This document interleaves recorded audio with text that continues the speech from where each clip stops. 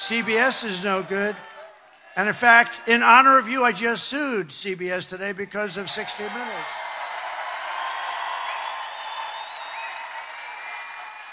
You know why I sued her?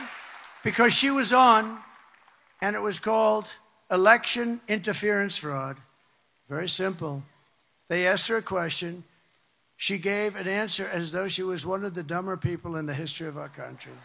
Certainly the dumbest vice president, and would be beyond the dumbest president, but we're not going to let that happen. So she gave one of these, you know, they call it a word salad, but I don't like the term. I don't like the term.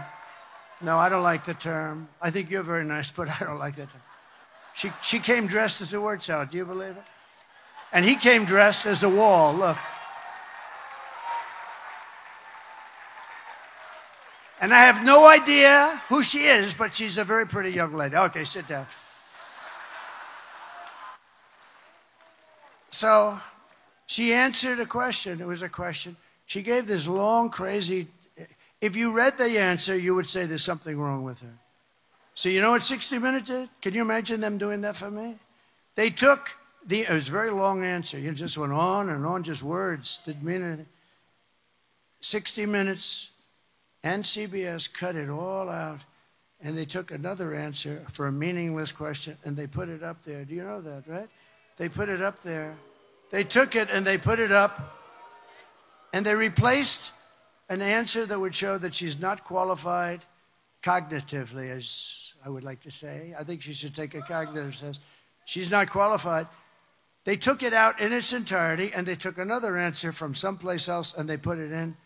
That's called election interference fraud, okay?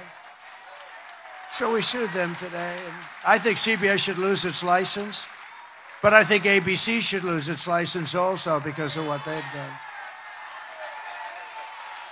We'll see. It's a hard one for them to explain. Well, let's say we have a fair judge. Well, exactly why did you do that? I mean, it's, you know, I've seen where answers are sort of juggled around. That's not good either, but a little tiny.